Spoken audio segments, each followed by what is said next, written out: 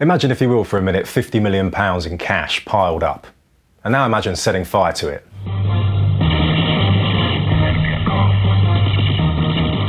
That's effectively what Simon Franks is doing by starting a new centrist party. Centrism, as it's called, social liberalism married with fiscal conservatism, has led us to where we've got to in this country today.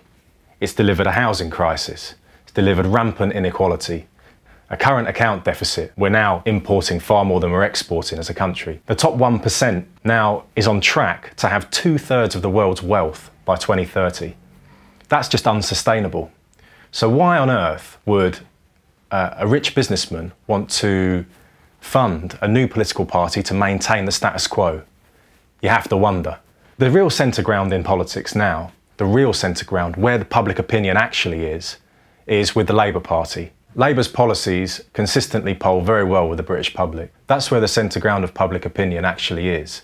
This mythical centrism that people often describe as existing somewhere in between left and right, the left ostensibly being Labour, the right the Conservatives, doesn't actually exist anymore, because it doesn't address any of the challenges that we face today as a country.